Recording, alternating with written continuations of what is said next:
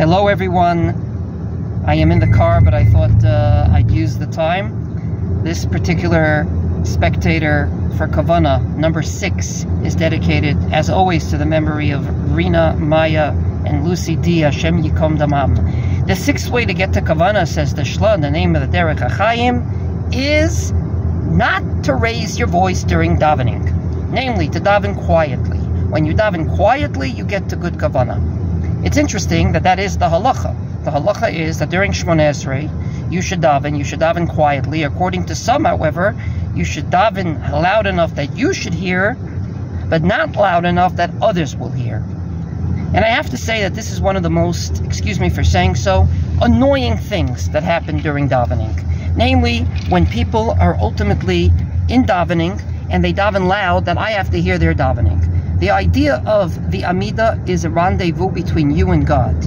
And it's such a rendezvous that only you and God should hear it, and not other people. And there's no doubt in my mind that when others raise their voice, then unfortunately, they are bothering you.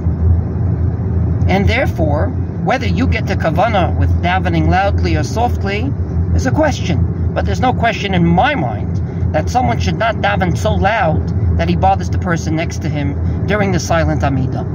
So therefore, I would say that when it comes to raising your voice or not during the silent Amida, it's really a fielder's choice if you're davening alone. But if you're davening in a minyan, there's different rules and regulations.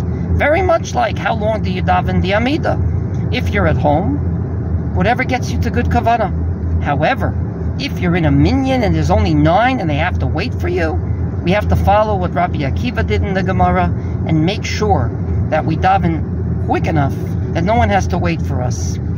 So, Kavana is different with regard to voice, whether you are at home or in minyan. In minyan, be sensitive to others. At home, whatever gets you to Kavana. Wishing everyone a substantial Yom HaZikaron.